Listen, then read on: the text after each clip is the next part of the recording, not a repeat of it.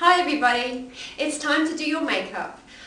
One of the brands that I like to go and buy makeup from is Head Candy. There's one in Bluewater in England and I absolutely love their packaging. It's so delicious. Look at that, it's fabulous. I love it.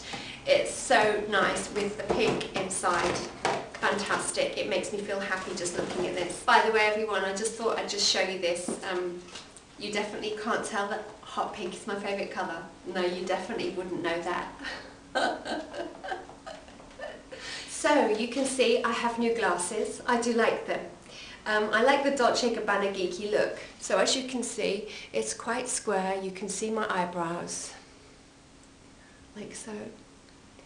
Always remember that when you wear glasses, they are an accessory, just like your hairband, your hairstyle, your jewellery. I was a bit nervous to wear them at first, but I've got so many nice compliments from people.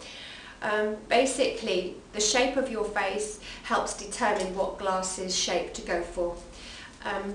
I love wearing sunglasses, and even in England I do wear sunglasses a lot because of the glare, which is called cloud cover. Whilst we're on the subject of glasses, I thought we'd do sunglasses. So here we go. These are all my favourite glasses. These are from Mango. Again, they're really good shades, very super glam. I love them. They're great shape and they're wraparound, so the sun can't come in the sight. I love these, and they have a kind of pink effect on them. Then my next one, which is my all-time favourite. Again, they've been used in my photo shoot, as you can see in the next picture. These are amazing. They're semi-tinted and I just think they're so gorgeous, and they're from River Island. My next pair is a high street pair. I can't remember where they're from.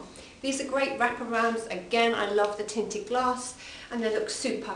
These are great because they frame your face just over the eyebrow line and they just fit perfect. So it's not always about brands, it's about going for the right shape for your face.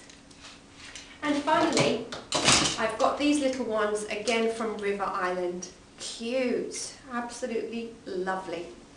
They're a slightly lower kind of shape and you can see my eyebrows. Ideally I'd wear them like that, but this is where they hang on my face. But they're so cool and they're kind of retro 80s with a bit of a kind of punky pink on them too. Super! As you can see, my hair is really thick and healthy. Sometimes I like to wear it in ponytail or braid it. You part it in the middle and you just take two little non-snag bands that do not have the metal and you put it like this.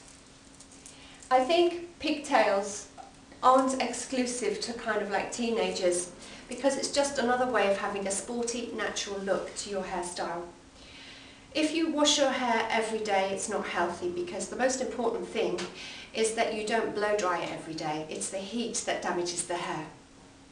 As Philip Kingsley, a really good hairdresser in England, once said, it's not the shampoo or conditioner and regular washing of your hair that dries it out, it's the heat. And people use straighteners, they use curling tongs, hot rollers. I don't use any of that. I just plait my hair in the old-fashioned way, sleep on it semi-damp, which means I dry it 60%. I put cream and serum on it to moisturise it, and the next morning, 8 hours later, I wake up and just shake my hair free, and I'm good to go. And it's a very natural way to get waves in your hair without damaging it with hot styling appliances.